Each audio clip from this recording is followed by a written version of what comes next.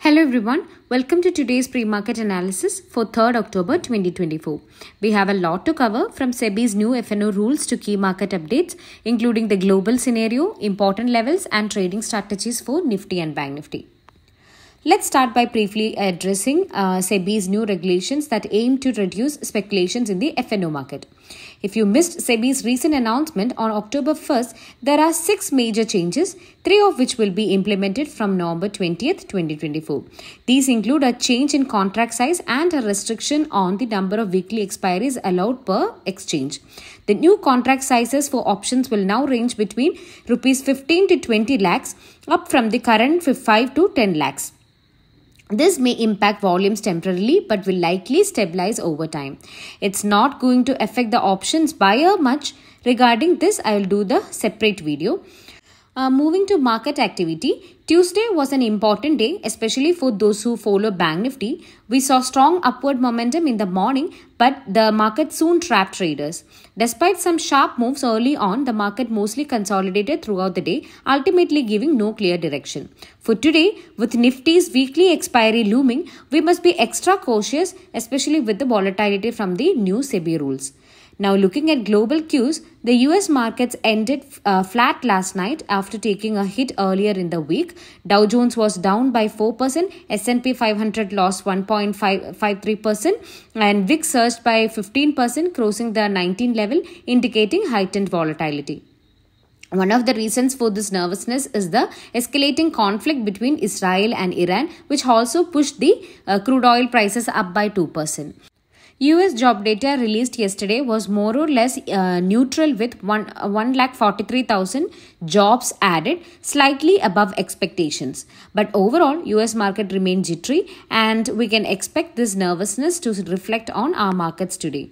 For the Indian market, GIFT Nifty is indicating a gap down opening of about 100 points, equating to a negative start for both Nifty and Bank Nifty. FII activity was a big story yesterday. FIIs turned into a significant net sellers with 5,600 crores rupees sold in the cash market, while domestic investors provided some relief by buying 4,600 crore rupees worth of shares. In the derivatives market, FIIs were net sellers almost across the board and it appears they are hedging their positions heavily. This further adds to cautious tone ahead of today's session. Now, let's dive into the technical levels and analysis for Nifty and Bank Nifty. Yesterday, Bank Nifty opened with a 130-point gap down and closed just below the 53,000 level. The index extended its fall for the 3rd day in a row, forming a small bullish candle with a long upper shadow indicating selling pressure at higher levels. Despite this, Bank Nifty managed to defend the 52,600 support level. For today, keep an eye on 53,250, which will act as immediate resistance.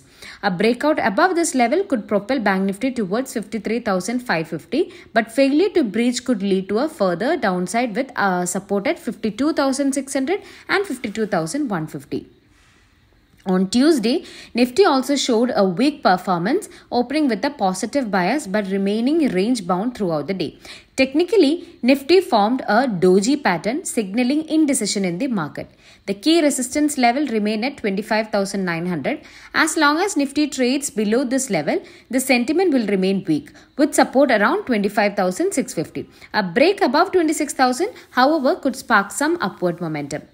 With the weekly options data, the maximum call open interest is at 26,000 followed by 26,500. This indicates strong resistance levels on the upside. On the put side, the maximum open interest is at 25,000, signaling support around that area.